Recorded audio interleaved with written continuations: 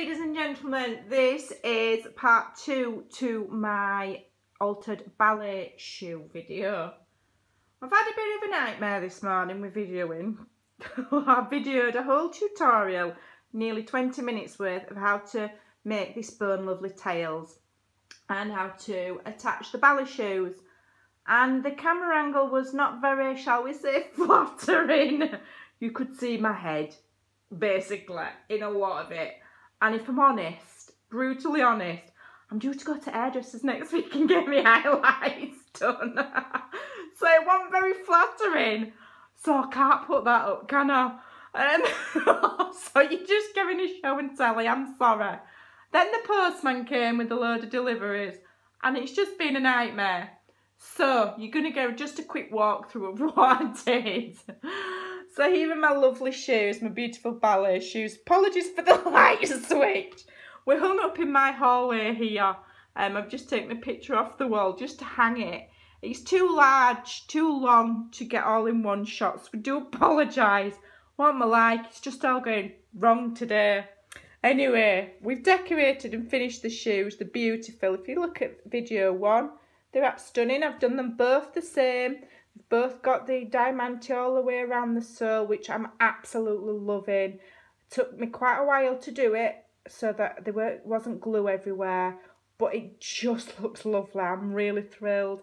And the little flowers with the baby's breasts with the feathers in, it's just beautiful. I love it.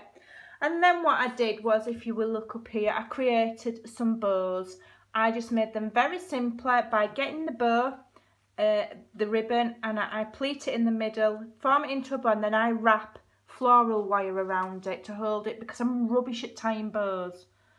I don't have a bow at all. I don't have the patience for all this pegs and spanners and goodness knows what. So just did it with my, as I say, with my hands and floral wire. And I've done a 6-inch bow, and then I've layered on top with a 4-inch bow with shorter tails, cut into what I call a sailor point. I don't know why I call them that, just do. Then I've added a cut off of lace there and the baby's breasts at each side, little porcelain flowers here, and I've added one of these beautiful ballerina embellishments. And I did put a hanging loop so it could be hung like here from a wall, from a very unelegant nail. It normally has a picture with lilies on it. And then round the back I did just attach another piece of lace just to cover up where things had been all attached together. And then the background ribbons, you do very much like when you're doing a shabby chic tassel. If you've seen videos on those, basically you just get layers and layers of all different things. I could have put more on, to be honest. I could have added a lot more, but time's of the essence. I wanted to get it finished. I'm going away at weekends, so I couldn't have this hanging over me.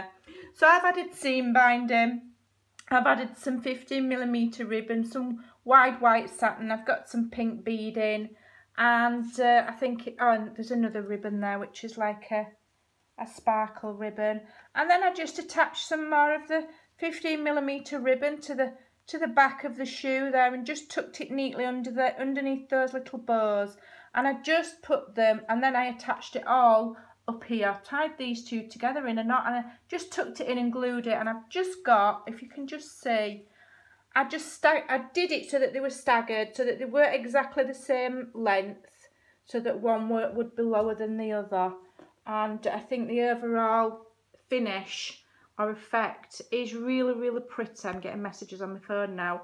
It's all going wrong today, but you get the general idea. Crafting's not always 100% professional. We're just ladies that like to make things look pretty, and I think that this really, really does. So thanks for your time. Thanks for watching. Take care, and I'll see you soon.